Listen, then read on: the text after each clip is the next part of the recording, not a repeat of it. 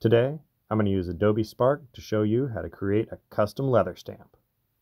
Alright, so the first thing we're going to do is click on the plus symbol here and select solid color down on the bottom right hand side.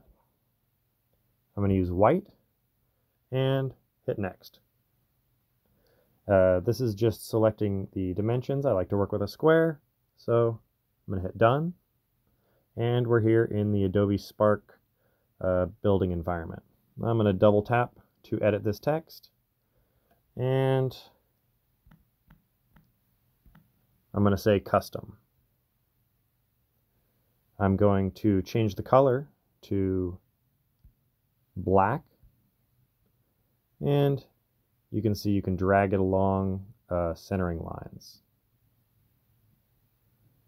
I'm going to hit done and add another line of text.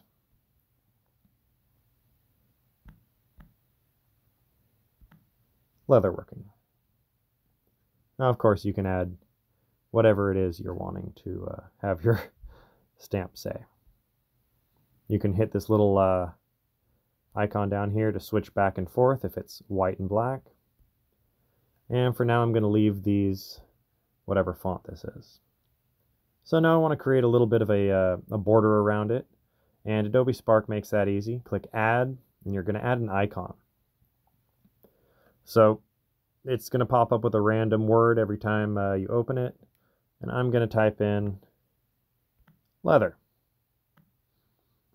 So since we're doing a leatherworking stamp, I'm going to go ahead and grab one of these hides that they've got here, and I kind of like this one down here. When you're thinking about making a stamp, do remember you want the line thickness to be thick enough that it's going to show up well when you imprint it on the leather, and try not to make too many fine details that are going to be lost when you're actually using it. So I'm going to select color and turn it black and scale it up to the size of it. All right. So now we can start playing with our fonts a little bit and the location of our text. So I'm going to go to font, and there's a ton of different fonts here to choose from, the whole Adobe library if you're already using that.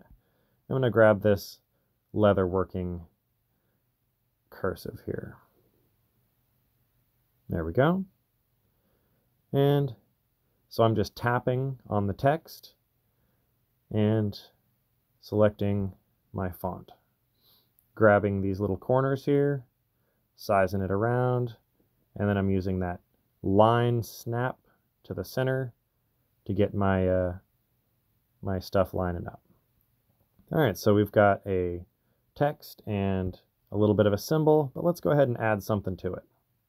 So I'm going to click done and then add, and I'm going to add another icon. We're on the leather theme, so I'm going to scroll through here, and I'm going to pick this set of punches. It's kind of cool that they had that on here. I'll go ahead and stick that in the middle and adjust the color to black.